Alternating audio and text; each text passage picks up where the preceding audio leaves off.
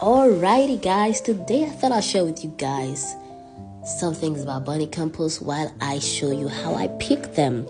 Say hi to Jagon. It's such a darling.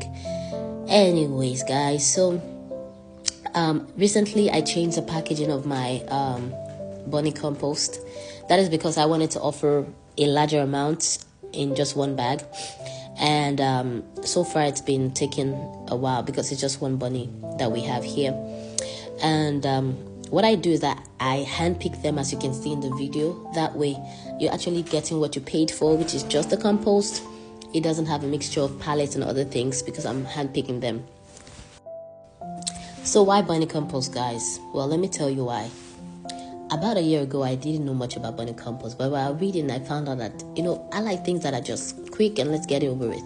I found that with bunny compost, I could apply it right away. I don't have to wait for months and months before I can use it. And I was like, what? I can just apply it like that? That's pretty cool. That's the thing. It's called cold compost, meaning that you just use it right away. You just throw the bunny compost. You can just throw it in your garden and it gets to work. Or you can make tea out of it and have it seep through into the soil. So what I typically do, especially for herbs, is that when I'm transplanting them, I dig a hole. When I dig the hole, I put the bunny compost in there because I'm going to eat the leaves of the herbs. I don't want poop on it, right? As much as it's cute and it doesn't smell, I don't want to eat bunny compost, right? So I put it in the roots of the plant. Otherwise, I make tea out of it and just directly feed the roots with bunny compost. The other thing about bunny compost is that it has 4 times as much nutrients than a cow or horse manure, right? Did you guys know that? Isn't that just awesome? That small little thing has 4 times as much nutrient than the horse manure.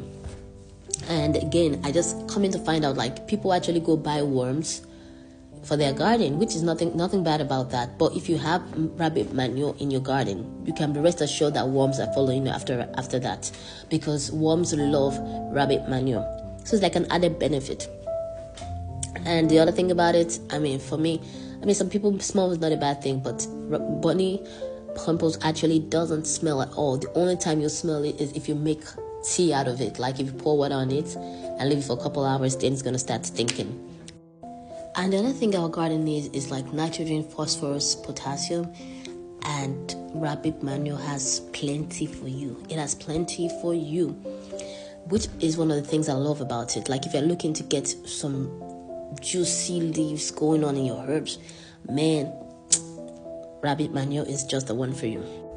So that's it, guys. If you guys want to try out bunny compost, check your local area. Otherwise, you can reach out to me. I ship nationwide.